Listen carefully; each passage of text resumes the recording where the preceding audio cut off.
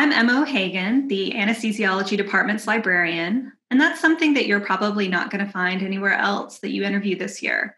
Most places have a staffed hospital library, or they have a clinical library space that's really just a collection of castaway books.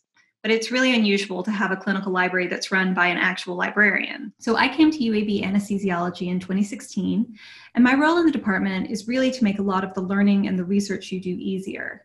By now, you've all probably had the experience of looking for something in PubMed and being overwhelmed by thousands of mostly irrelevant results, or conversely, of not finding anything that helps answer your question.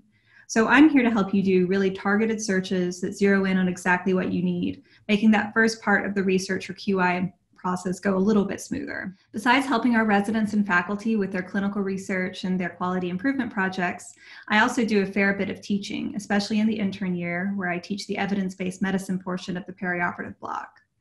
And of course, I run the library. I buy books, I catalog them, and I try to keep them organized on the shelves.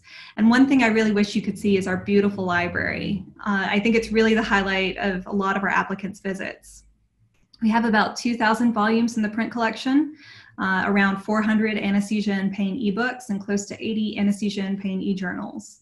We're really fortunate that almost anything our residents or faculty request, we're able to purchase and add to the collection.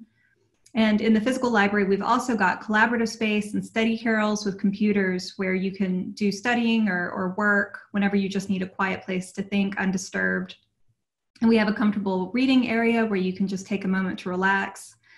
And then I'll just end by saying that I think having a departmental library and librarian like we do here at UAB Anesthesia really illustrates something that's important about the values of our residency program. As you watch these videos and talk to our faculty and residents, you're going to find that our program really goes out of its way to set you up for success. And we do that by taking resident feedback to heart. We're always looking for new things that can make our department and our resident experience better. And the library is just one of many examples of that. So I hope to see you at UAB sometime in the future.